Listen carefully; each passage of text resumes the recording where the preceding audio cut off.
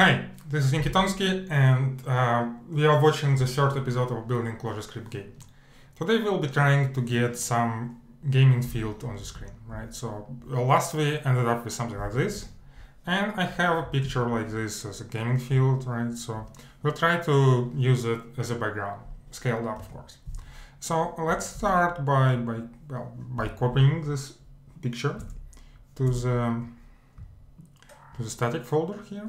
Okay, and let's start with, okay, we won't need the state here, and here instead of this we will have something like background, and inside the background a field. Okay, I'll explain what each one of those is in a second. Let's go to the style, we don't need that. So we now have background and we now have field.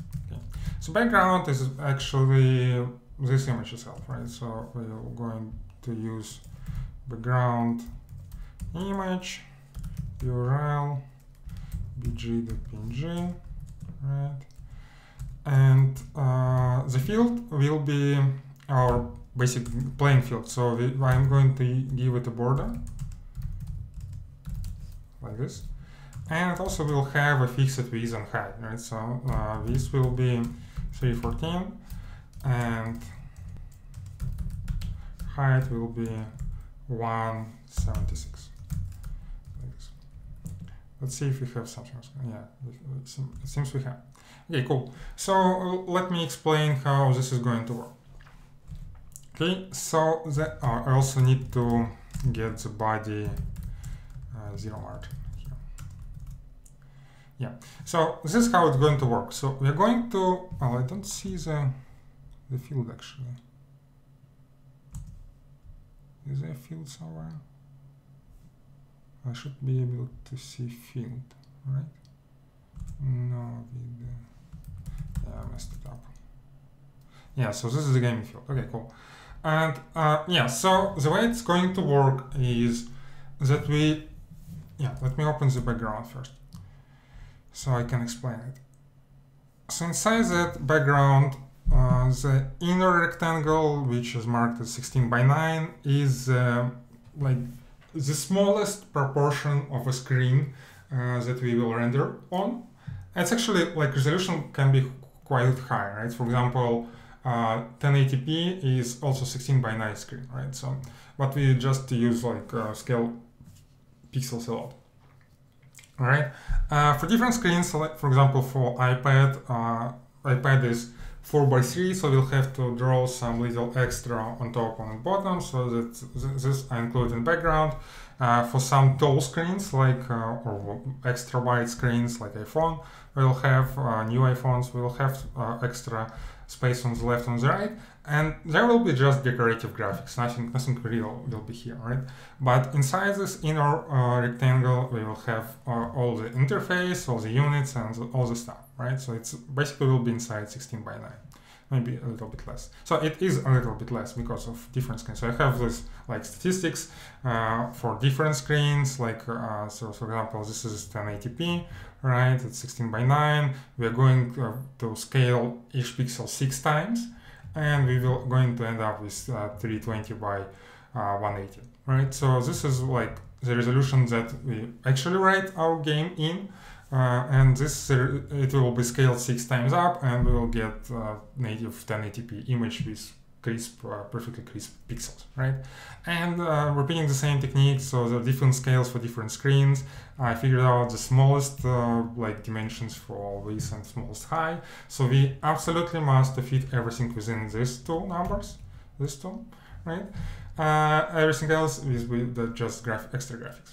So yeah, that's basically 16 by 9. We'll get the most experience, the best experience, the fullest experience. Anyways.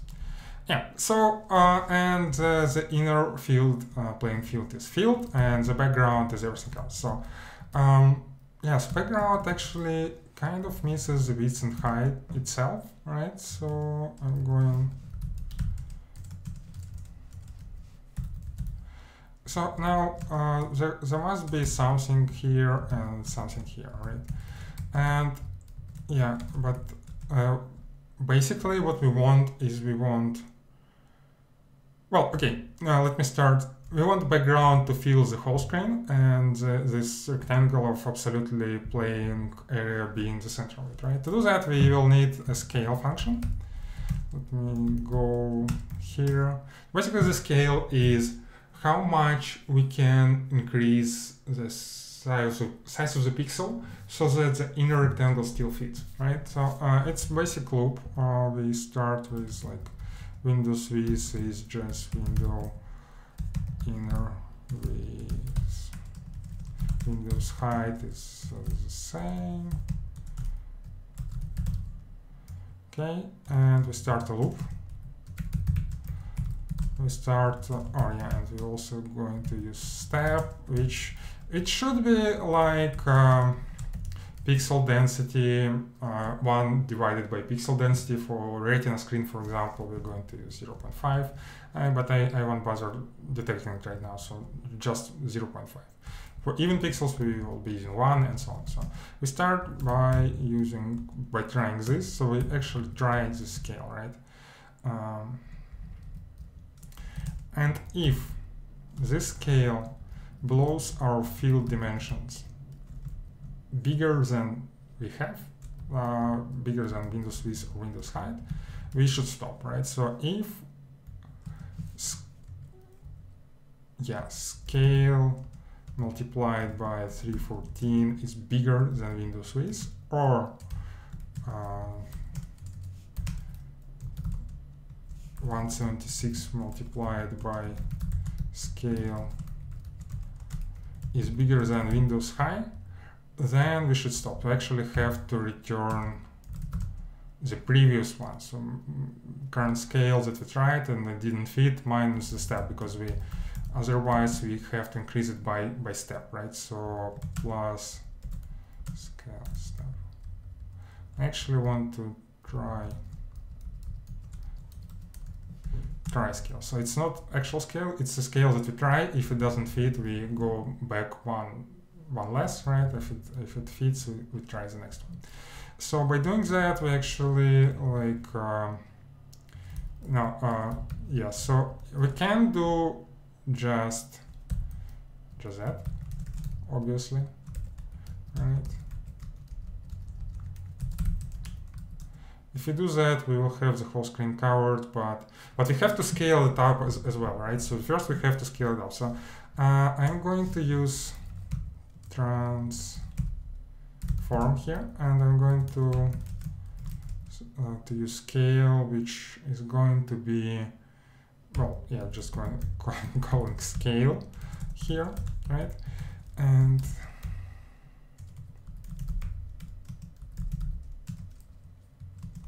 okay, so basically that means that we are going to scale everything in our game by this factor, right? And what it gives us is we will be working on native pixels. Basically, we will have just that much pixels to work with, but they will be scaled up. But we won't have to think about it, right? The browser scales it for us. It's very easy and very handy. The other way to work with it would be obviously to multiply every coordinate in our game by the scale that we defined here, but this will be like madness, so we don't want to do that. And here we have to divide. Here we have to divide the dimensions of the screen by the scale, right? So we want the pixel width be scale times less than Windows width, and then we want everything be zoomed in by scale, right? So it will get back to inner width. The quote function is just division by the round number. And the only thing that we need to do is specify transform origin, which is basically from where should the scale go. So we want to scale from top left corner, not from center. So this is it. Then the next thing, we want background position, right? And it's going to be center, sorry, like this. Okay, and now we want this inner gaming fields, this white rectangle, to be centered as well. To do that, we're just using flexbox, display flex, justify content center, align it in center. Right, this is how you center stuff inside. Okay, perfect. So as you can see, that almost the height is almost as 16 by 9 rectangle drawn. We have some extra widths on the left and right, which we shouldn't have on this. This screen is 16 by 9. We shouldn't have it if we were rendering in actual full screen. So if I start, for example, Chrome, right? Let's see, and use this picture. If I remember, the Chrome has full screen. Yeah. Okay. One more thing, and I will display you what I mean by that. So actually, two more things, right? So first one, we want this to not to be blurry. We want it to be like pixel crisp, right? And to do that, there is like a magical formula. It's like that. Basically, it tells to browser to scale all image like pixel clearly. Yes. It's probably we're refreshing Chrome instead of, okay. Yeah. Okay, so yeah, now it's pixel clear. And the other thing that we need to do is to handle the resize, right? So basically right now, yeah, the first, okay, I'll keep going to Chrome. The first render is fine, but then we resize, nothing changes. So basically we want resize here, right? For that, we are going to write a mixin. Basically, we are going to call it on event. We're going to need element, event, and function, right? Or callback. Okay, so to do that, so basically this mixin will be applied to this application, and mixins in RAM are basically just map with some keys. For example, did mount is a key for when component did mount, that's like state, right? And here, so what do we want to do here? So first,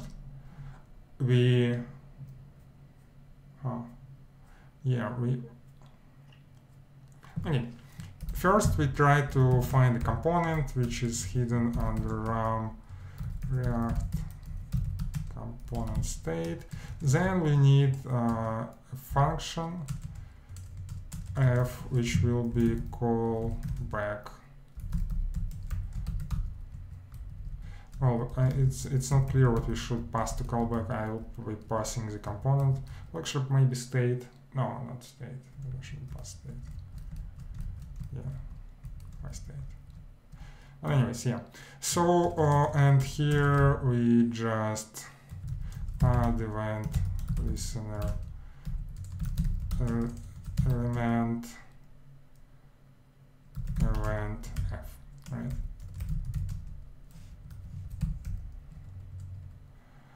A sock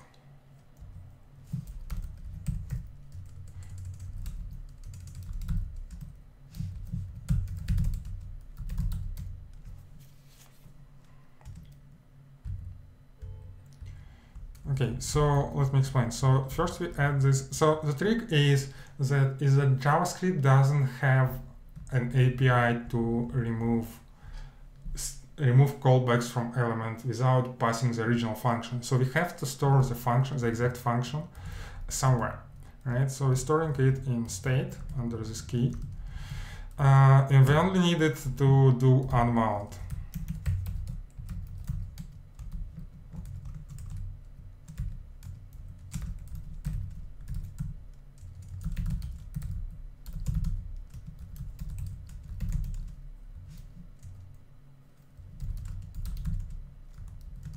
Or maybe state.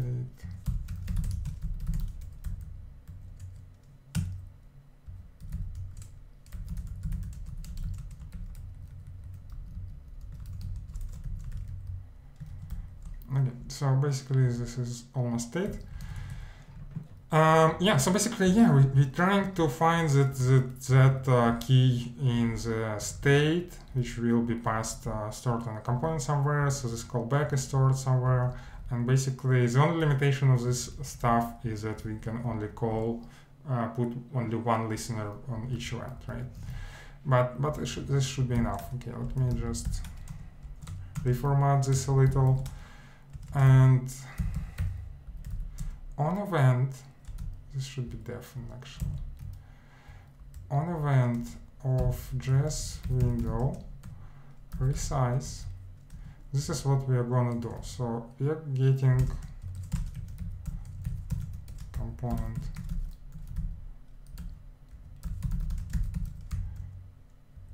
this is it. So we just need to render this component entirely on resize, nothing more complicated. Let's see if we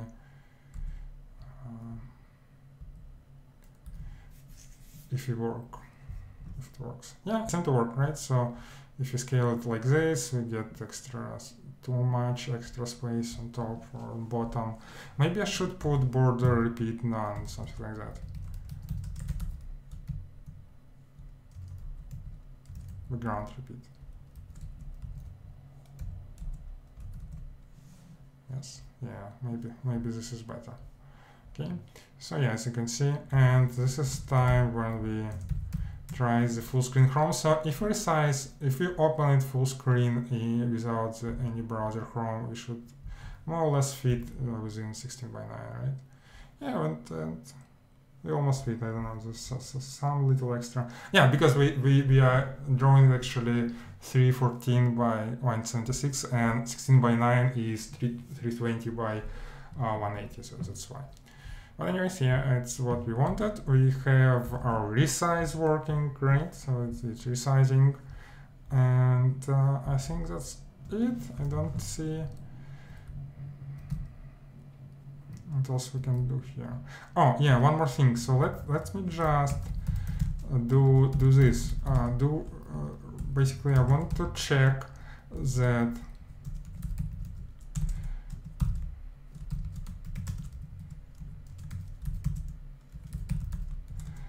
so I do this to check that while we're working, so I don't need Chrome anymore. Okay, while we are working, that it only fires once. Basically, what I mean. Okay, let me show. So if you add a valid listener to the window, right, and then you add another one for the same event, you will basically have two event handlers, right? We don't want that. So we want to make sure, so every time we re-render our application, the previous one is correctly removed here, and we always have at most once event listener. So for example, if we are removing something else, or we are not removing it at all, so for example, this plus function through the state doesn't work for some reason, we don't get error, just nothing gets removed, and we get more and more listeners, right? So here you can see that it fired just once. You see that it fires once for each size. Now, right? So now what we want is we save the application. We see it gets reloaded. So when it reloads, it basically unmounts and mounts over. So for now, if we mess it up, we would see every message twice. But let's see. Yeah, it seems to work. Okay, let me show you how we could have messed it up. So if we remove that, for some reason, we added remove listener, but it didn't work. For example, the function passed here, we could make a typo on event or something like that, right? And so for now, we should have still one. But if I save one more time and reload, now we should have two. And let's see. We don't. Yeah, we have two. So each event is reported exactly twice because now we have like two listeners, right? And this is not good. It's not really good. So yeah, this is it. I think this is more or less it. Let me return that, and I think that's it. So next up in our show is what I'm going to do is I'm going to put basically set up a DataScript database, configure transactions, configure re-render on changes, and maybe put some units on the field. So stay tuned. Yeah, bye-bye.